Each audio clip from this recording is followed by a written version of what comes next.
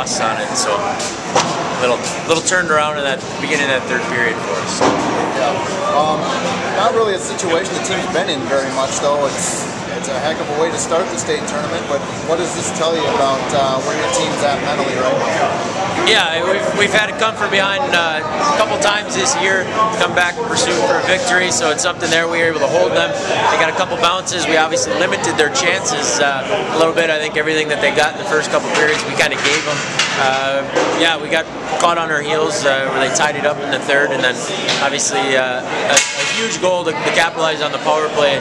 It was questionable at the time, and when it comes back like that, that's really going to take the wind out of your sails. I mean, Wausau West played a great game, and that's a hard way to take it, kind of a delayed goal call. So.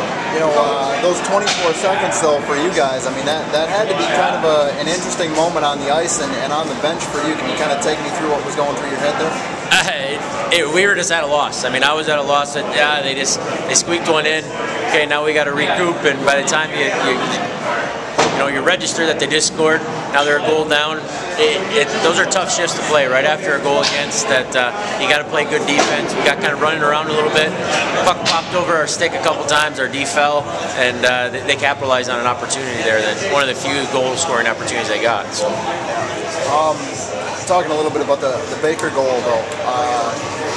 That thing when the clock is running down and you think you scored, puck's still moving. What do you look for as a coach to kind of keep your guys?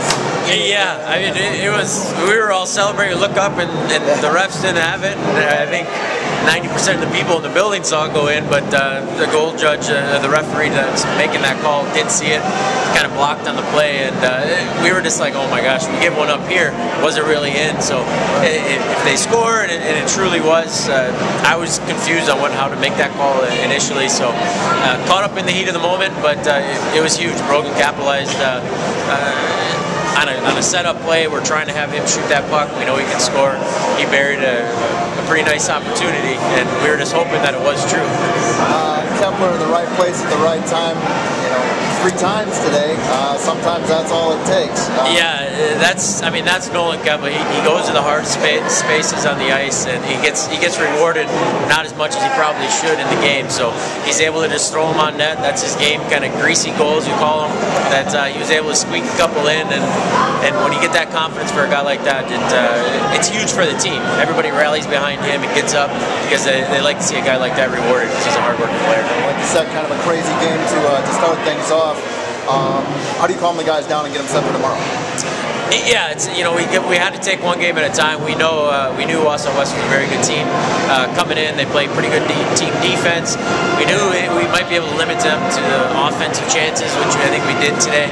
But coming in, now we got to move to the next step. We did a lot of things in preparation for playing a good team, playing just smart hockey, and hopefully we can enjoy this one here and then look to move on tomorrow for Notre Dame or Wisconsin Rapids.